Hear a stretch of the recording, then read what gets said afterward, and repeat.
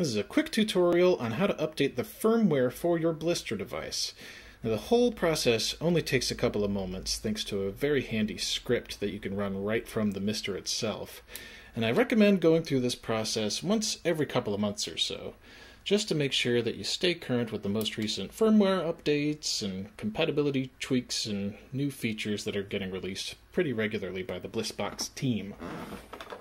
First, you'll want to grab the BlisSTer updater script from the LaPi GitHub repo that I'll link below.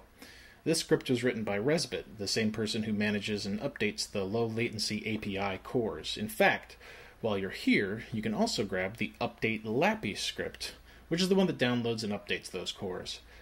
Remember to right-click the link and select Save As while you're downloading them, as opposed to just copying and pasting the body of the text itself, as that could lead to some formatting issues, and your MiSTer might not know how to deal with them. Now that you have the scripts, go ahead and copy them to your scripts folder on your SD card. Power on your MiSTer device, make sure you have an internet connection and a USB keyboard or gamepad attached. Press the menu key, or F12, navigate to Scripts, and run the BlisSTer updater script. It will download the most current version of the BlisSTer firmware and prompt you with further instructions.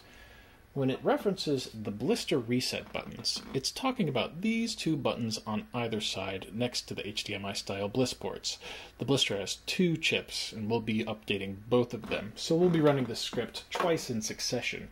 What you'll do is hold one of the reset buttons down, wait 3 seconds, and then press a key on the keyboard to flash the firmware, keeping that reset button held down the entire time. Once it's done flashing, release the reset button and go back to the menu. There, you're done for that port. Now you'll need to go through the whole process again for the Bliss port and reset button on the other side. Press and hold. 1, 2, 3. And keep that button press held while the firmware flashes. That's it. Now, if you didn't follow the procedure exactly right, don't worry about it too much. If an error message pops up, more often than not, just rerunning the script will iron everything out. Say, for instance, if you forgot to wait 3 seconds in between hitting this reset button and pressing a key on the keyboard. You just tap it, then mash the space bar. You could see an error opening HID device error message. Ooh. In that case, just run the script again, and it should be right as rain.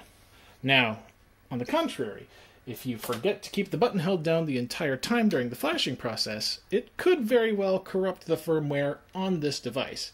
In that case, you can always recover from a bad flash by powering off your MiSTer device, pressing and holding the reset button, while awkwardly powering the MiSTer on.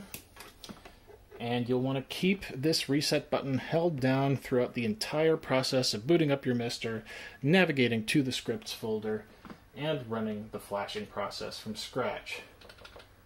I have flashed firmwares on these BlisSTers dozens upon dozens of times while testing different beta firmwares, and if it were possible to brick these devices, I probably would have done so by now.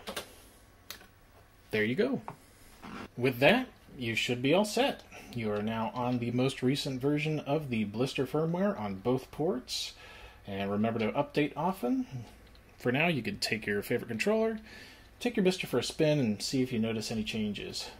And if you have any questions or need help with your BlisSTer or any of the LaPi cores, remember that BlisSTer and LaPi are not officially supported by the main MiSTer project, but there is a Bliss-Box Discord server, as well as a Bliss-Box channel in the Classical Gaming Discord server, where members of the community should be able to help you out.